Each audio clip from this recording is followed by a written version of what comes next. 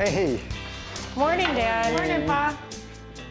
Anybody make coffee? We're on pot number 2.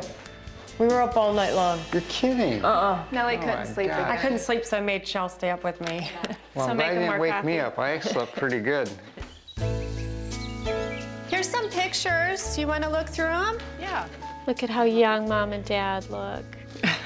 They look like babies. I know. That one I like. That was funny.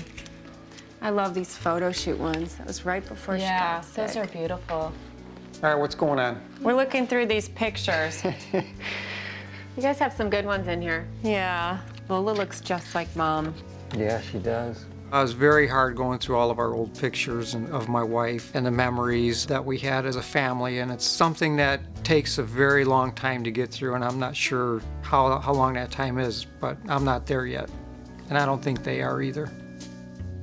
This is when she bought those books. A few months before my mom passed away, she got my daughters a book that explains death to kids. I think I should bring it back for the girls and start reading it to them.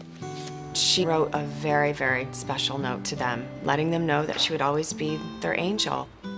Sammy and Lola, I arrived here fine.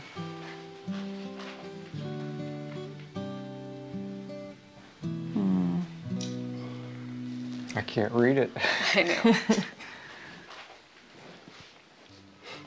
I will be in your life morning, noon, and night. When you think of me, I will be there to protect you. From arm always loved you. Can't believe she thought to do that. It's so thoughtful that she was thinking about them more than herself. Seeing my mom's words, it was so brave of her to write that, knowing she didn't have much time.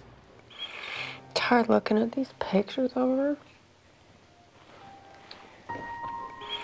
And as sad and as hard as this is, it made me realize I have to be brave right now, and I have to get through this, and I have to move forward.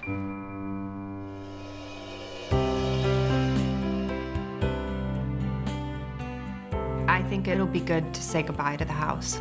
We're ready. I'm ready to move on. Yep. I think I'm finally ready to let go, grieve my mom, go home, and see my girls.